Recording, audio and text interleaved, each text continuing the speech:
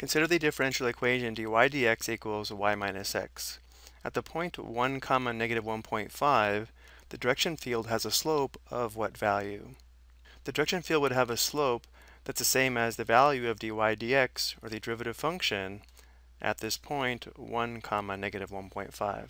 So at the point, let's call it 1 comma, for negative 1.5, let's use negative 3 halves.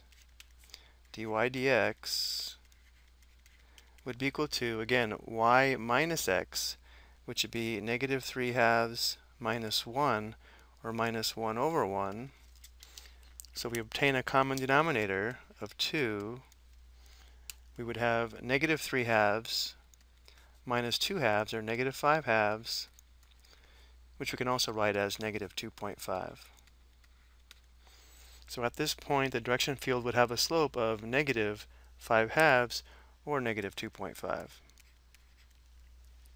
Next, at the point negative 0.5 comma 1.5, the direction field would have a slope of what value? So again, at the point, let's call it negative 1 half comma 3 halves, dy dx would be equal to, again, y minus x, or 3 halves minus negative 1 half, which becomes plus 1 half. So 3 halves plus 1 half would be 4 halves, or positive 2. So at this second point, the direction field has a slope of positive 2. Now we want to use the answers from part A and B to choose the correct direction field for the differential equation. For every point on our direction fields, the slope of the segments would represent the slope of the tangent lines, and therefore the value of the derivative function at that point. So looking back at part B, let's find the point negative 0.5 comma 1.5 on all four graphs. So negative 0.5, 1.5 would be here, here, here, and here. And since the derivative function was equal to positive 2 at this point, we're looking for the segments that have a slope of positive 2. If it's not positive 2, it would not be the correct direction field. So notice how this segment here has a negative slope, therefore this could not be the correct direction field. So we can eliminate this direction field.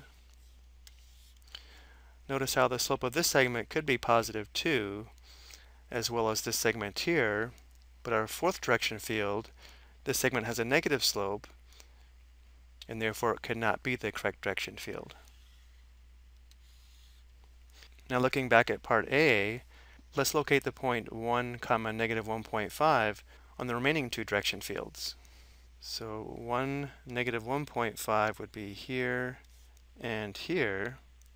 The direction field has a slope of negative 5 halves, or negative 2.5 at this location, and notice how both of these segments do look like they could have a slope of negative 5 halves, or negative 2.5, which means to select the correct direction field, we'll have to find the slope or the derivative function values at additional points. Looking at these two direction fields, let's select the point 1 comma 1.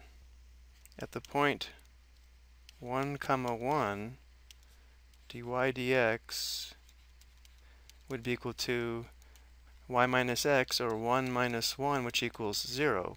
So at the point 1 comma 1, the slope of the segment must be 0.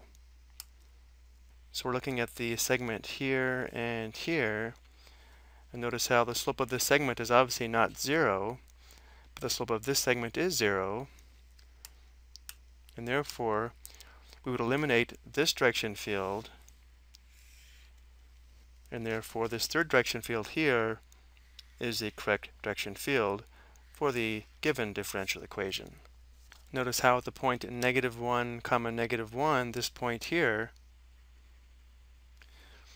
the slope of the segment is 0, which is correct because negative 1 minus negative 1 would be negative 1 plus 1, or 0. I hope you found this helpful.